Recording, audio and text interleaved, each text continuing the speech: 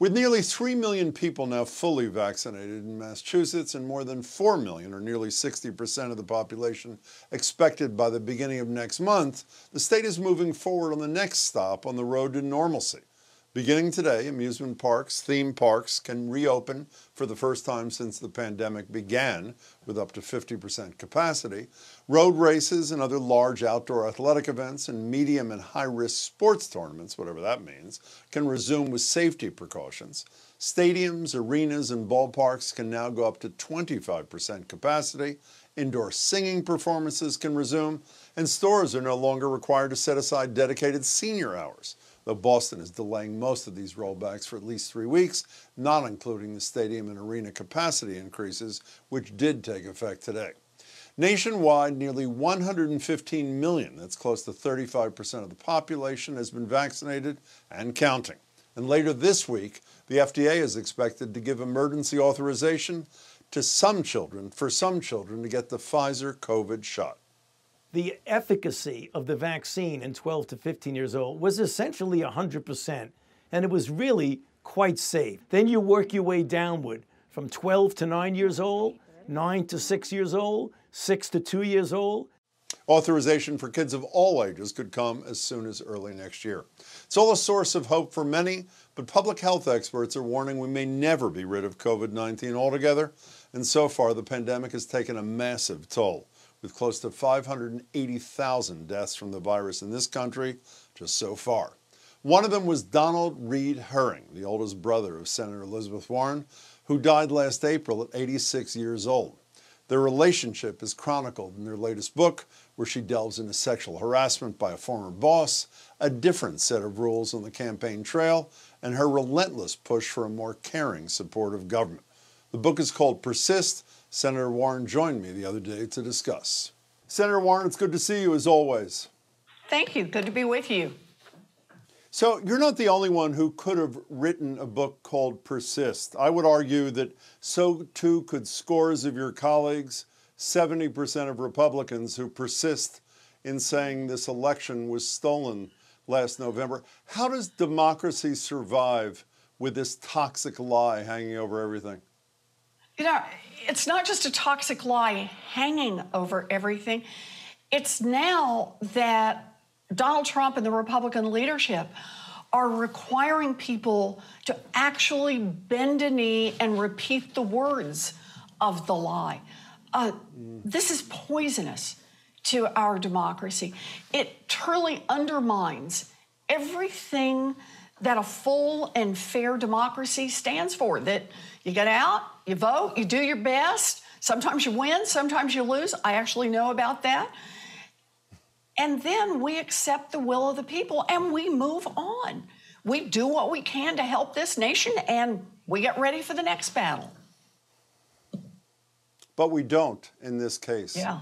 93% voting record with Trump was not enough for Liz Cheney to keep her position in her party. So how does this how do we continue like this? You know, I think right now that the way we continue is that we do the things the nation needs and wants. So think of it this way.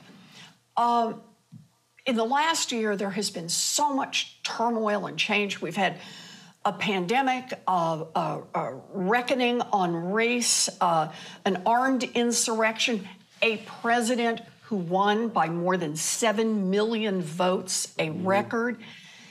And we turned around and passed the most ambitious, most progressive rescue plan in American history, and it was widely popular. Joe Biden stood up and declared it was a bipartisan bill because it was helpful to and supported by Democrats, independents, and Republicans. In other words, in that sense, you just bypass the Republicans who are so out of touch in Washington. Well, we'll talk in a minute about whether or not there will be both the first and the last, but I want to talk about your book. I want to warn you, I like policy almost as much as you do. but the part of your book that has stayed with me so far has been the personal. Let's go through a couple of these things. You talk about being on the campaign trail, encountering people saying, but Martha lost, Martha Coakley, but Hillary lost. You go on to say one of the reasons your campaign faltered, you didn't attach a way to pay for Medicare for all. Well, Bernie Sanders didn't attach one either. But you refuse to say that sexism is part of what brought you down. You just say it wasn't good enough. Why don't you say what, to me, is you making a textbook case that sexism was a part of this? Look, I give an honest account of the questions I was asked, the things that were said, the reports that were made at the time. That's my job, is to document that. But as you know, because you've read the book, what I care about is the change we're going to make going forward. What I want to see is I want to see us pass universal child care. I want to see us cancel student loan debt. I want to see us put a wealth tax in place. I want to see us do these things that are actually popular across this country and needed across this country. I'm going to record what's happened, but I'm going to stay in the fight for the future. Okay, fine, but I want to talk about the past because you do too. When someone said to you, but Martha lost, but Hillary lost, what did you say to yourself? Well, as I said in the book, I sometimes wondered if any of the male candidates got a question like that. After all, Al Gore lost, Hubert Humphrey lost, and yet nobody said, can a man actually win? But this is what persistence is about. I'd say, and then I would say, here's what I'm going to fight for. Because what you really have to show is, I'm not going to fold. I'm not going to give up. I'm going to give it back in this fight, because this fight was never about me. This fight is about the people I'm fighting for, the ideas I'm fighting for, the policies that would actually change lives. And I can't give up. I just can't. I got to persist. I know that, but you told these stories for a reason, not just for it to be memoir-like, but to make a point about going forward. You talk about being at the University of Houston Law Center, being sexually harassed. You continued to, and by a guy who had a lot of authority over your work and your career. You continued to work with him. You stayed in touch with him afterwards. You even spoke at his funeral. In retrospect, do you regret having done that, or was it unavoidable in those times? No. I tell the story in part to explain what it's like to be there in the moment, what it was like when he chased me around the table, what it was like to be afraid for my job, not just that job, but my career forever. As I make clear in the book, that's what's really on the line. This was the man that was the head of the group that hired me, the committee that hired me, and once I got hired, he became the head of the committee that would determine my tenure and whether or not I would be able to stay in teaching. This wasn't about sex. I make that very clear. It's about power.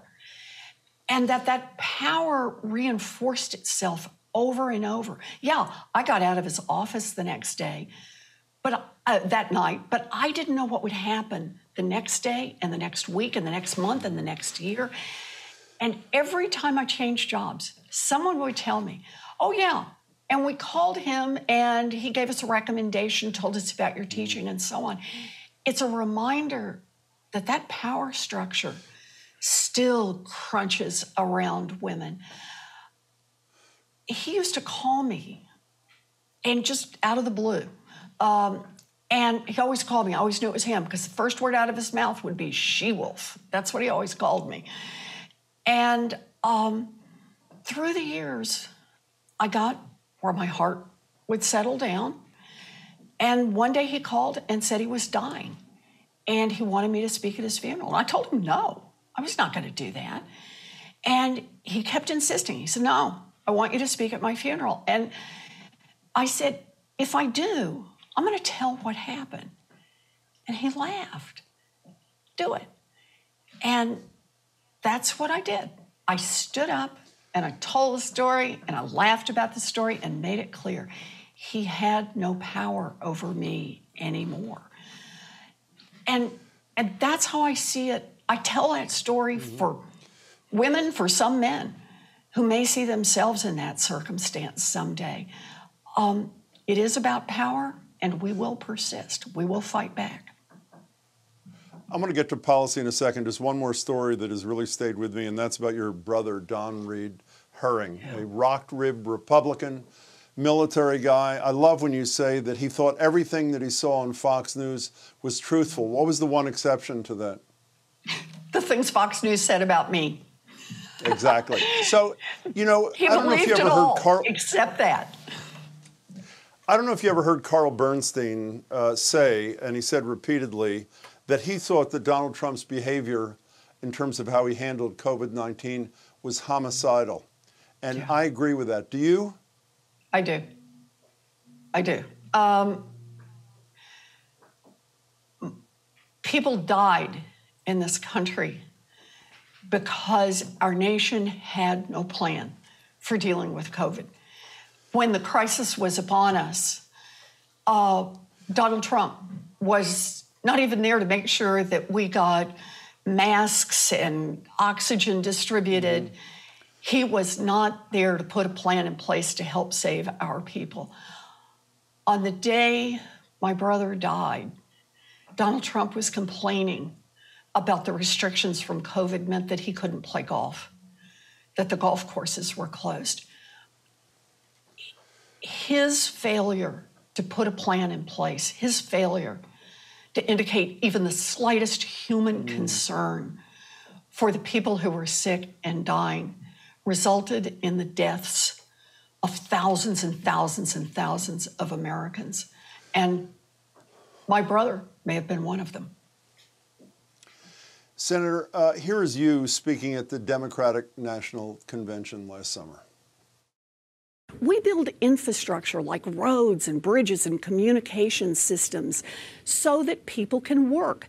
That infrastructure helps us all because it keeps our economy going. It's time to recognize that childcare is part of the basic infrastructure of this nation. It's infrastructure for families.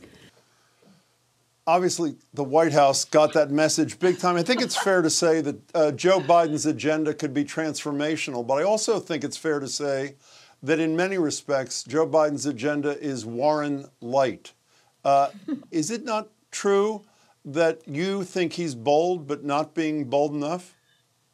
Look, he stood up a couple of weeks ago, addressed the nation, and talked about child care as infrastructure. That is bold. He said he wants to put $425 billion commitment from this country into child care and early childhood education. He needs $700 billion. I'm going to keep pulling for that because we really need to make this universal, high quality, lift the wages of every child care worker and preschool teacher, but it's very much in the right direction. My job is to pull it all the way there.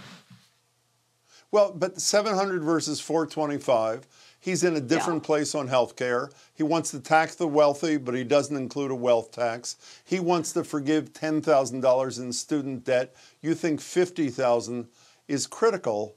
You do believe he's got a long way to go, do you not? I believe he's taken the first step, and that is acknowledging that we need child care, we need to cancel student loans, we need to raise taxes on the wealthy. I just think he needs to come a little further on that. And that's what I'm going to keep arguing for. And it's a part of why I wrote this book, Jim. It's about pulling more people into the fight, putting more wind in the sails. Look, what Joe Biden is doing is meeting the moment. And the more that we make clear as a nation the kind of change we want, the more that Joe Biden is going to get us there. That's what it's going to take. But Senator Joe Biden can't get us there unilaterally. You may believe there's a dispute, I know, between you and the president as to whether or not he can unilaterally do the student loan stuff. Much on your agenda, much about which you speak at some length in the book, the policy prescriptions you care about, require congressional approval. 50 votes is going to be hard enough in the Senate. 60 on virtually everything is unreachable. I know you support eliminating the filibuster. Joe Biden is apparently, at least as of the moment, does not. How do you get to the promised land on any of these things if Biden and Senator Manchin don't move on the filibuster? Look, some things we can do through reconciliation, some things we may decide to do through an exception. We got to protect voting, protect democracy, and we may get people to come along on that, even if they're not willing to get rid of the filibuster overall. But understand this, the filibuster has to go. Look, our founders looked at the question of whether or not we should require a supermajority in the House or the Senate in order to pass legislation. And they decided, yeah, you need it for some things. You want to pass a treaty, you want to impeach a president, you need a supermajority. But for everything else, simple majority, House and Senate. That was the design from the beginning. Filibuster was used for a long time in order to advance racist policies, to prevent us from passing things like anti-lynching laws. We cannot, as Democrats, give Mitch McConnell a veto over every single thing we're trying to get done. Look at what just happened. We passed a rescue package that is popular across the nation. Democrats have to deliver on their promises. And if that means dump the filibuster, then we're going to have to do that. But we must deliver. We made promises in 2018, in 2020, and in 2021 in Georgia. We need to keep our promises. Senator Warren, that's a hell of a room you're sitting in, wherever it is. Happy Mother's Day. It's good to see you. Thank you. It's good to see you too, Jim.